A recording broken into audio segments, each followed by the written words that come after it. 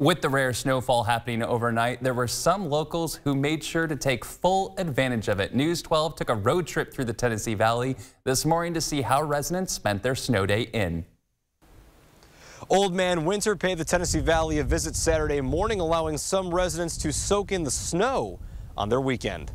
The Valley's local communities woke up to the wintry white stuff to begin their Saturday. Sledding and snow angels both left their marks in the cold, and even igloos were raised as the snow day started. The rarity of a snow day here is part of what makes it so exciting. First time ever building an igloo, especially here in this state.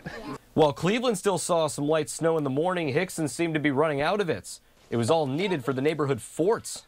Yeah, sorry there isn't so much snow left. We kind of took it all and put it over there. Tricia McGarvey said her family has roots in America's Northeast, and while there's not as much snow in Hickson as there is in Boston, the snow that did fall helped bring everyone together to begin the day.